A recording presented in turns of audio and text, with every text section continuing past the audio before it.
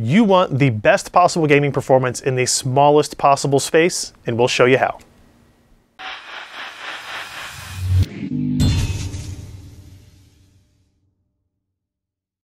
Hey everybody, welcome to PC Perspective. I'm Ryan Shrout. Today we have a special project lined up for you, as you can tell. In the last weeks ago, whenever the R9 Nano initially launched, we were really impressed with AMD's ability to get a ton of GPU compute horsepower in a small form factor design that used significantly less power than we expected it to, and obviously rival the performance of a lot of higher end GPUs. Now at the time, we got a lot of feedback from our community saying, hey, why do you even really need a graphics card that small? There's not really many places where that's useful. And I kind of took issue with that in a few ways. And so one way I'm trying to address it, or at least bring up the points, is to show you some instances where the R9 Nano and its high performance small form factor really can be a benefit for users trying to build a small form factor machine that is also super high performance. So what you have here is a collection of cases that we bought and ordered in to build around the R9 Nano to make sure they worked, demonstrate their performance levels, as well to just kind of give you some idea of what kind of designs you can take advantage of if you decide to go down the route of the AMD R9 Nano. So obviously we're going to walk through these here, but I wanted to touch on the other components that we used in our system build. Obviously we have the R9 Nano itself sitting here right in front of us, but we wanted to make this a high performance system, so we went with the flagship systems or flagship processor platform from Intel for the consumer side, and that is Skylake. So we have this motherboard from MSI. This is the Z170i Gaming Pro AC. It's a Z170 mini-ITX motherboard, has a ton of features on it, and obviously all the overclocking capability, all the performance that you will want for a small form factor system. We're using an Intel Core i7 6700K quad-core hyper-threaded CPU, so we're not holding anything back there. To cool it all, we had our friends at Noctua send us this. This is the L9X65 cooler. It's a small form factor cooler, kind of a low profile, 65 millimeters as the name would imply. It's kind of its Z height above the CPU. And that's more than, that's actually adequate for most of the mini-ITX chassis that we found, although there were a couple of cases that needed even smaller than this. Noctua does have cases or fans for that if you decide to go down that route. And then for power supply, it differed depending on the case. So right here in front of us we have a Silverstone SFX power supply, 450 watt, that was necessary for one of these cases, the Lian Li here with the curved front. The rest of them could actually fit full-size ATX power supplies. One note from Ken, who did all the actual builds for this particular story and project: modular power supplies are a must if you're going this route. When you're building a mini-ITX case, space is at a premium, both in terms of the final build as well as working on the cases themselves, working inside the systems. So getting a power supply with modular cables will allow you to remove those that you don't want, and also will help you with installation methods as well, like maybe attaching the cables to the motherboard first before attaching them to the power supply if it happens to make things a little bit easier for you. Just something to keep in mind. So let's quickly walk through the different cases we have here and what our experiences with each of them were. On the bottom over here, down on this side, we have the Cooler Master Elite 110. This is actually the case we used for the R9 Nano review initially. It's the lowest cost case of the ones we have here. 39 bucks on Newegg today, $29 after a rebate. So in terms of cheap mini-ITX, you're not going to find anything much less than that. It had a couple of quirks in it, as most mini-ITX designs do. Even though it supports a full ATX size power supply, part of it sticks out the back of the case, and there's a bracket to hold it in there. Still, the amount of clearance between the top of the Noctua CPU cooler and the bottom of the power supply is very minimal. So you don't want to go with anything higher than this Noctua cooler, and it might even be a little bit beneficial to get something lower profile that's going to not constrict airflow a little bit, though we didn't have any issues with CPU performance or throttling of any kind. It was easy to work in. Other than that, had plenty of space, plenty of kind of air intake for the R9 Nano to work, and gaming on it was pretty awesome, actually. Now, stacked on top of that is the Lian Li Q33B. It's a $95 chassis, and if you decide to go that route, make sure that you get the one that does not have the window on the side. There's one that has a window on the outside over here. This one does not. It has kind of a perforated side panel. That's important to get the air into the R9 Nano GPU cooler, right? You want to make sure you're not suffocating it any in terms of airflow. The other interesting design point for it is if you take the sides off of it, the front of it actually, the front and top fold down in a hinge, right? So it actually makes installation a lot easier in terms of mounting your motherboard, getting your CPU in there, putting the hard drive in there, kind of running cables.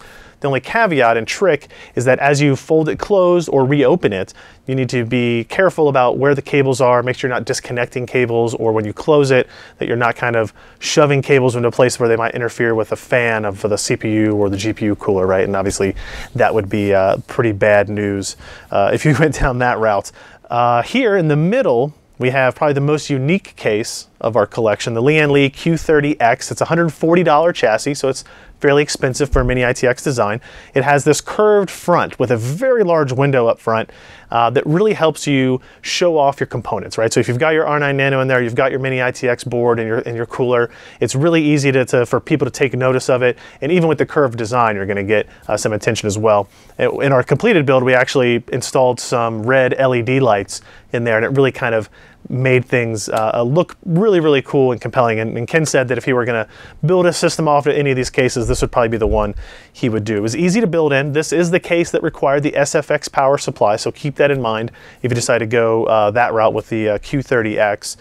There is a large fan behind the case that helps, that's kind of your exhaust fan. It's drawing all the heat as it can from the inside out the back of the device, which also helps with the aesthetics in terms of looks. So you don't have fans coming out front or out either of the sides that way. The only other caveat to this is the drive cage only supports 2.5-inch drives, so you can't put a full-size hard drive in here. You'll need SSDs or laptop hard drives as your kind of option that way. Finally, we have this blue guy here. This is the Ryzen Tech Metis. It's a $52 case or so. I really like the styling of it. It's kind of this brushed aluminum finish. They have it in multiple colors, but I definitely liked the blue. I'm partial to blue colors, as you guys are probably aware. It also has a window along the side. Not as big as this one, but it does have a window so you can get a glimpse of what's in there.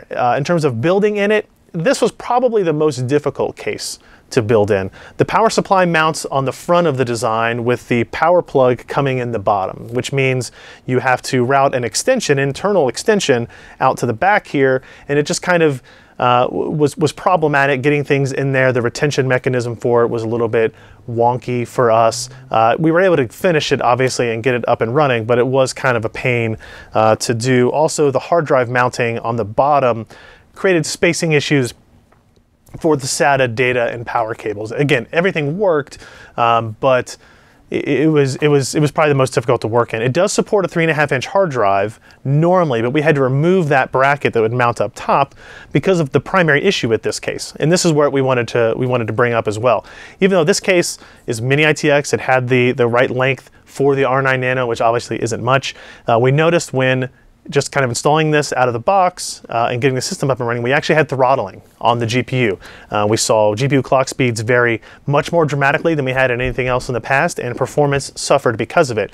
The reason is that before we drilled these holes on top of it that you might see through the video, it was just a flat piece of aluminum.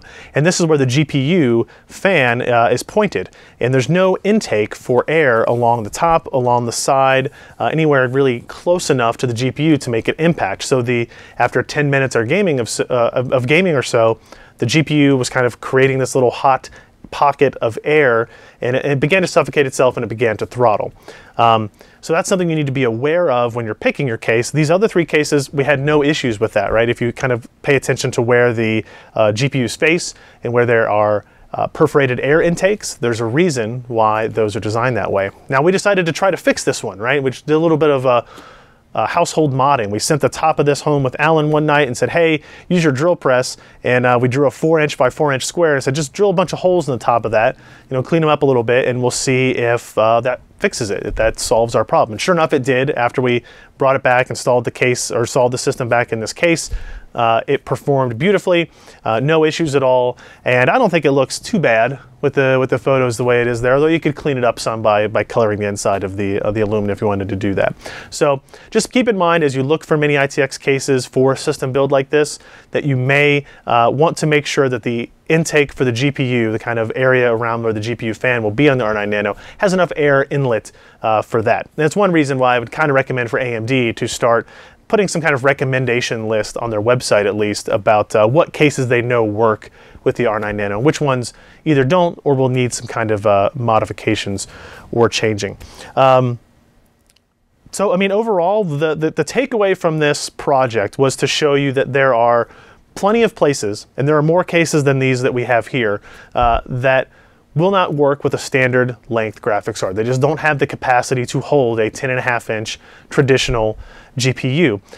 And so the size benefits of the R9 Nano are tremendous in that way. And even though there are other cards in that kind of similar form factor, the Radeon R9 Nano is the fastest of them by a significant margin. So if you are an enthusiast user who wants to build a super compact, small form factor, but still very high performance gaming PC, combining a Nano and a Skylake processor, multiple SSDs, all that type of stuff, you have the capability to do that in these chassis, and thanks to the performance that AMD packed into that Fiji GPU on the R9 Nano.